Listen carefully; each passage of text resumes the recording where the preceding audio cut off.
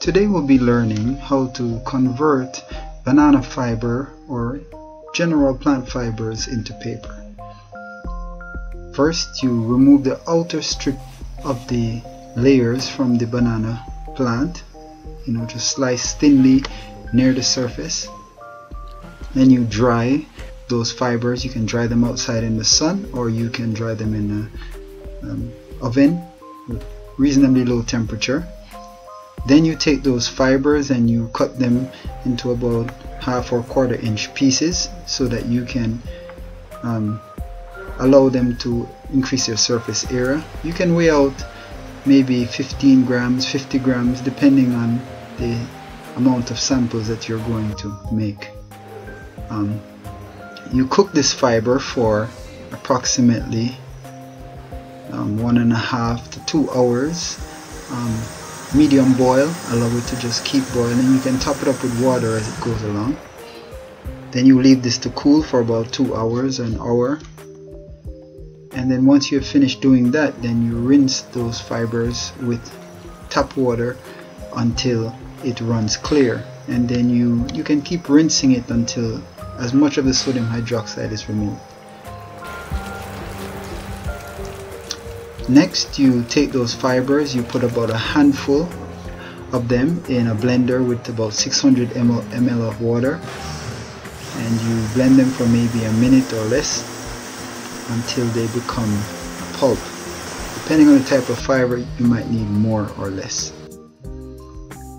Next thing is to rinse that again, strain off the water in order to get rid of as much sodium hydroxide as possible. And you keep rinsing, and you can add some hot water if you want to help remove a lot of the sodium hydroxide. Then you have now pulp. You take this pulp and you can weigh out maybe 13-15 grams or more of the squeezed pulp, and put that back into a blender, blend it until it separates, and then you pour that in what is called a mold and decal. And the mold and decal is used to form the sheet. Wiggle around your fingers to spread out the fiber, and then you pull it out of the water or the vat and allow the water to drain off. And then once you have done that, the next step is to remove the mold and take the decal, and you're going to transfer or couch the sheet onto a pellon or felt. And you can stack several sheets like this. Then you take those sheets, you put them under a press, use like a 2-ton jack or so to squeeze the water out of the sheets. Transfer those sheets to a in this case it's like a whiteboard or some smooth surface, and you can leave them and put them in the sun, or you can leave them overnight until the water dries out.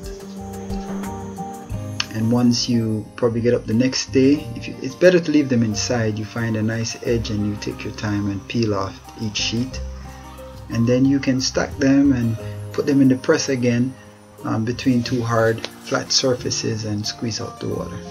Thank you.